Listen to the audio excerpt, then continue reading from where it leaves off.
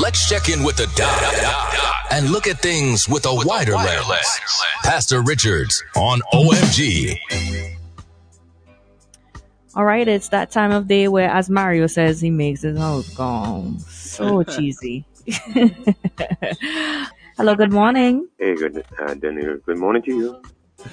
Morning, Doc. Mario, you was laughing as if you already got your pizza lined up. Boy, Shady, and they're eating it every Friday. They're eating it. I wish next. I listened. I think Next I had a weekend, little bit more time. Sure. Shady every Friday. Next Friday. Next Friday. We head into Beckwith for some Max. The whole team or just half? No. Just Shady and I. What? Who else? Where? Bing is in isolation. Bing is off. I listened this morning. I had a little bit more. I was multitasking, but I heard Bing say that he's off pizza. Yeah, he's off that. He said Max is the best in the world, the best in the Caribbean. The world, I'm serious. The world. The Caribbean. Tourists come from Trinidad to get Max pizza all the time. Used to, not anymore with the Mario hurt. Mario is into the Mario gets his special cauliflower. Yes, man. Knife and fork out and a little bottle or something. Nothing wrong with that. The expats in Beckwith, right? Whenever they're leaving to go back to the North American, to Europe, they pack Max pizzas up and travel with them. It is that good. They freeze them or something? Yeah. And take them. It is that good. Max You've never had that? You've never had Max with pizza? Max selling shares, I could Chase them again. Oh, nah. Here we go. Oh. All right, next topic. A couple of things real quick because this is the end of the week, and but let me. And you still ain't talk about leadership, huh? Oh boy. Actually, it's not just leadership; it's actually the dark side of leadership. So it's a rather interesting topic. I tell you what, I have gotten quite a lot of feedback and I've been making reference, I think twice this week I made reference to the sermon at KBC on Sunday, and the reason why I'm doing that is that I am hearing it is making the rounds in the workplace, and up to this morning, people asked me, send the link. Yesterday evening, a couple of people asked me, send the link. We are hearing about it in the workplace. We want to hear this. In case you haven't heard and you are just joining us on that sermon, we talked about 5 things that will happen as this world ends. We talked about the rapture. By the way, it's just if you believe in the Bible, these are things that are going to happen. If you don't believe in the Bible, they're neither here or there for you. But because most people, nominally anyway, believe in the Bible, we talk about the rapture. We said that's going to happen. We said the tribulation. I described what the tribulation would look like, what to look for in the period of the tribulation. I said that was going to happen. Also in that sermon, I said there's something that is going to be called the mark of the beast, and how to look for it, or what will happen regarding the mark of the beast and stuff. So I kind of clarified that because people were saying, oh, this is the mark of the beast. I said, oh, hold on. This is what you look for if you really want to know what the mark of the beast. I said who the beast was, who the Antichrist was. Actually, that the Antichrist was going to be alive before all of this goes down, before the mark of the beast, before the Antichrist will be alive. So I said all of that. I talked about the false prophet. I talked about how the church is going to configure into propagating the message of because the church will have a role to play. Revelation 17 calls it the great whore, Babylon the Great. So the church will play a role in terms of facilitating the one world system, one world government. So I talked about all of that. The sermon is still available on our webpage, www.kbcsvg. That's one KBCSVG. No, that's there. kbcsvg.org. It is very revealing because it is not based on conspiracy theory and stuff. It's just based on the Bible. And the comforting thing about that sermon is that I put it together 20 years ago.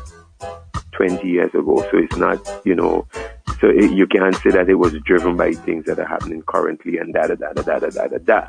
And it is based on, 20 years ago, and it will blow your mind. And again, I appreciate all those who are asking for the link and all that. I'm hearing from various workplaces. We are discussing it. And I was very, very happy to hear that. The other thing that I would say, not in the sermon, but rather interesting, the role of Israel. And as I listened to commentary this morning, and yesterday I think it was, I heard Israel playing prominently in the conversation, and I just scratched it. But I wasn't scratching my head, I was just shaking my head and smiling. I'm like, there you go, you're getting it. Israel, everybody's calling and talk about the Israel example and the Israel phenomenon. Of course, but the Bible said that's going to happen. Israel is going to be an outlier. Israel is going to be an outlier and is going to mess up the works. But let me tell you what's going to happen. Israel will be brought in line. I'm telling you, that's what the Bible says. Israel will be brought to play game also. This great negotiator called the Antichrist, he is actually going to get Israel to cool down. He's going to make the peace with Israel, actually. And anyway, it's just, people talking about these things as if, they're just like, we just finding out about these things. They're going to I'm like, guys, this thing is right there. If you wanted to find out about it, you could just read it. It's right there. The Bible says it's going to happen, and exactly how the Bible says it's going to play out is playing out. Things are being set up where the global collaboration will take place. Rules and laws and regulations related are going to be very, very similar. HR rules are going to line up pretty much the same all across the world. Legal maneuvers to execute certain things that are basic for life around the world and for cohesion what's done in America will mirror what's done in Britain, will mirror what's done in Australia, will mirror what's done in South Africa. Simple thing, simple thing, And what I said yesterday is that, guys, don't jump up and down as if you could stop this from happening. It's not going to happen. Yes, being sorry. I was having a conversation with someone off air just before you came on, and the person was saying to me exactly what you were just saying there, that back in the days of smallpox, people were saying the exact same thing about the smallpox vaccine. What? I didn't say anything about the vaccine. I'm not sure what you're talking about. I know, but all the comments you made about the mark of the beast, I know you didn't say anything about the vaccine, but it just, when you said it, it just came to me and said, wow, somebody's just telling me the exact same thing. Actually, yeah, every year Christians talk about these things. They will talk. Even before the smallpox, yes. In the 1800s, they were talking about it. In the 1700s, in the 1600s. That's what I'm saying. It has nothing to do with nothing that happened. It has to do with what the Bible says. So if I talk about it at this particular time in August of 2021, and then something else develops in 2026, they will say, see, back in 2021, he talked about it. This is something that you need to talk about all the time, to keep before the people all the time. I don't know if you follow what I just said there. It is something to say, and it's a progressive thing. I think what I said best during this week, I said the Bible puts out world events as processes, pieces of a puzzle. And the whole thing, you don't just dump it and they all fall in place one time. Over a process of time, each piece is put in place, each piece of the puzzle is put in place, and the picture unfolds just exactly the way the Bible says the picture unfolds. Let me show you exactly what I mean, Bing, and listeners, let me show you exactly what I mean. 2,000 years ago, mind you, not in the time of the smallpox or anything, but 2,000 years ago, the Bible in Revelation chapter 13 made this prophecy and said, there's going to come a time where you can't buy or sell unless you have this, basically this mark, something in your hand that you show that you're on board, right? And I mean, in my young life, I'm like, how that going to happen? I'm like, that's never going to happen. You could never get people to succumb to something that says you can't buy, you can't do anything without you get this. I was like, that could never happen in my young life growing up. That could never happen. And I am beginning to see and think through that it could possibly happen. It could, because as pieces are laid in place and collaborative systems and legislations are put in place, what it is actually imperceptibly, it is laying a groundwork for this kind of pushing your populace to a point where they actually accept this is what I call it's what I call social equilibrium. And I'm going to actually affirm something you said this morning, Bing. Social equilibrium is a term I borrow from economics, where things are shaky but things settle and then they get to a point of stability. If you are going to be a player in the social world, if you're going to exist, basically, you have a choice to play ball with the systems, whether it's education, if you want to be educated, you want to travel, you want to eat, or you could be an outlier and you're like, nah. And invariably, typically, everybody shakes down to an equilibrium where if you want to participate in society, you follow the rules of society. I was actually agreeing with you this morning when you said, guys, this is what's going to happen. Is either you decide that you're going to get on board and play ball, or you're out. I mean, you're out. And most people won't want to be out. So I was with you, they're going to play ball. When insurance premiums start to hit the roof, when you can't get education for your children and you are this bad, or you are prevented from the most basic things, which including working for your living and protecting and feeding your family, when you are told you can't do that unless you play ball. I'm not talking vaccine, I'm talking mark of the beast. Let me make that clear. I'm talking when the mark of the beast comes, you will be told you can't participate.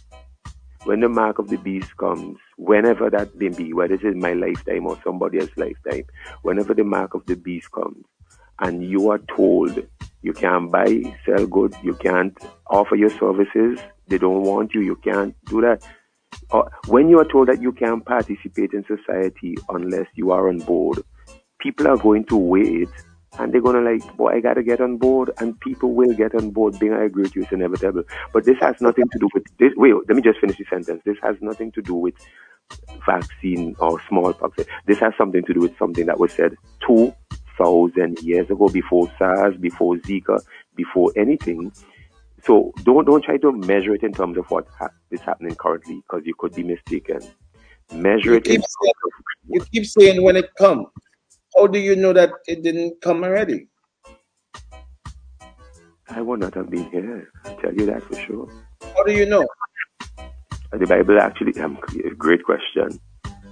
The Bible actually says, there's a timeline given in the Bible, and because the Bible has been right on everything, I mean, those who take the time to check out the prophecy and see what the Bible said would happen and when it would happen, the Bible has actually been on point with everything, and there's a timeline. And what's the Bible the actually is given in Daniel chapter 9. The Bible, let me make it simple because that might be complex. The Bible says before this happens, there's a timeline. There will first of all be the rapture. And then after the rapture, these things are going to unfold. Which is why when people say, is this the mark of the beast? I say, no. They ask me, the vaccine the mark of the beast? I say, where you going with that? I mean, like, where you going with that? The vaccine is not the mark of the beast. So, but hold on. But I said this also. As soon as I said the vaccine is not the mark of the beast, I also point them to the fact that things don't happen in one fell swoop.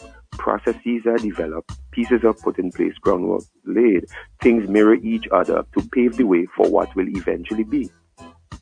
And if people are careful and look at what's unfolding with the vaccine, they would see a kind of thing there, and that's why people are asking with the mark of the beast, because people are actually seeing certain. Get me, listen to my words carefully. People are seeing certain similarities, right? And because of these similarities, they're like that's. But I say, hold up, no, don't get too flustered if you see similarities, because and the similarities could very well be part and parcel of processes that are developing to allow and pave the way for what will eventually come on stream. But the Bible is very, very clear with respect to the timeline. The Bible is very clear that there's going to be a thing called the Bible doesn't use the word rapture, but it says the saints are going to be taken out before the Antichrist. Sorry, Ben, go ahead. According to you, again, I know you said it before, but I missed it, and I want to recap it in my head. The mark of the beast, the definition is what you can't, something that you can't do without. You can't. I usually don't like to put myself out there and say things actually, because I could be wrong, and I've often been wrong. Up to this week, you proved that I was wrong. So I try not to do that, but I have a profound belief in the Bible being, and this is what it actually says the mark of the beast is. So let me read it. Revelation chapter 13. So don't take my word. I really don't want you to hear me. Revelation chapter 13, verse 16. And he causes, this is the beast, the small and the great, the rich and the poor. So it doesn't matter. In other words, what he's saying, everybody has to be into this. Everybody. Even free and slaves, whoever you are, high and low, to be given the mark of the beast on their right hand or on their forehead. And he provides that no one, and this is the part that is getting people, this is not me, this is the word.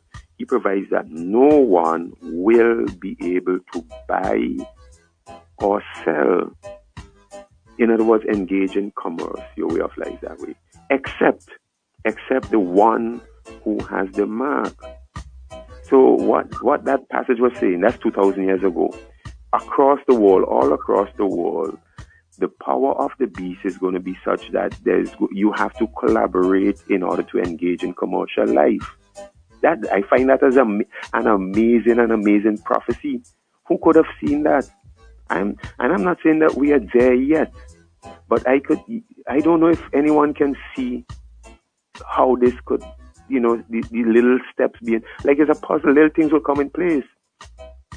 And people will get used to this idea that we all have to be on board. And then eventually now, you will get to the point where if you're not on board, you can't buy, you can't sell, you can't travel, you can't go to school, you shut out. We could get there. I could see how it could happen. Doc, okay, quickly, because we're out of time. We're going past the time already, and I want to stick to the time, okay? Some words jumped out at me, okay? And tell me what this sounds like. Buy, sell, commerce, travel, among other words that you said. What does that sound like as a mark of the beast? You can't do these things without the mark of the beast. What does that sound like? I'm not sure that sounds like you can't do these things without the mark of the beast. That sounds like a requirement, a social requirement, for, whether it is called social responsibility or doing the thing that is most socially responsible or whatever, some kind of requirement that says, guys, we have you need this, and if you don't get it, then you can't buy, sell, travel, go to school. That's what it sounds like to me. And what do you need to buy, sell, travel, eat, do commerce with?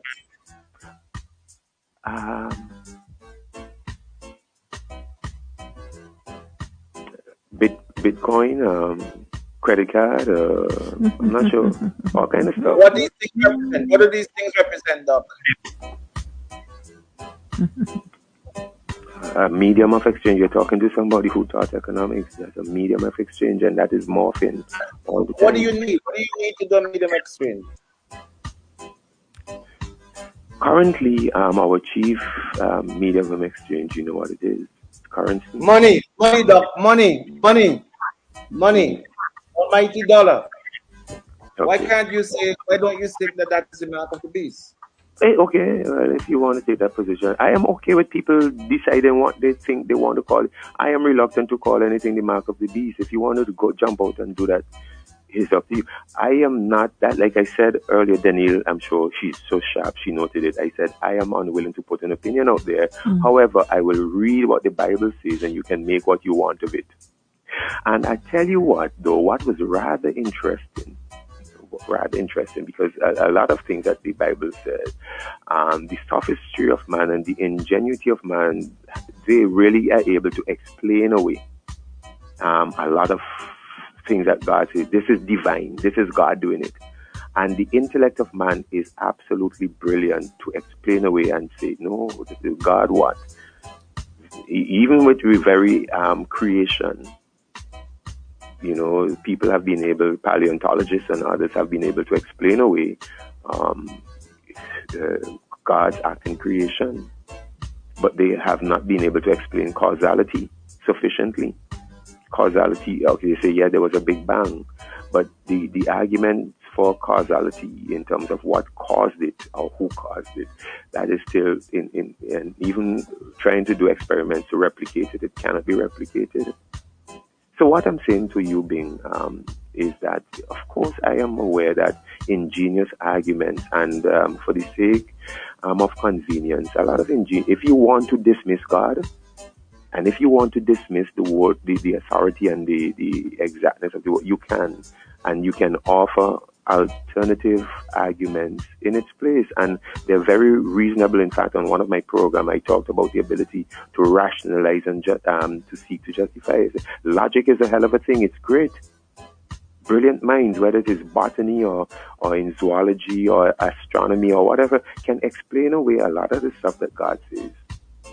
But at the end of the day, it's an explanation to find an alternative to what God says. So if people want to find an alternative to what God says, you are welcome to it. I'm not going to fight you. You're welcome to it. I am just saying, which is what I said, Danielle, this is what God says. And that's good enough. If you have a better explanation, run with it. That's all. Is that good enough? Is it, Bing? Yes, certainly. All right. Thank you guys for listening. I really appreciate, Danielle and Mary, if you know much, I appreciate the opportunity given me to come on and say things. It's Bing, it's Bing, it's all Bing, it's all Bing. It's all Bing. But I tell you though, because people talk a whole lot about what is going on. I have to say this, what's going on, Zika, the vaccine. And I come on here and not so much try to talk about what's going on, but I try to help us navigate the hows. How do we respond to what? How do you respond? Rather than to deal with the what is going on, I try to help people to how do you respond to what is going on?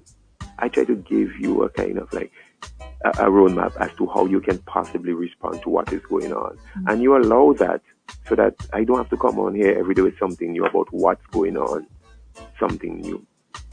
But how do you respond? And you allow me to talk it through. I appreciate that. Thank you. Thank you, Pastor. Okay, bye.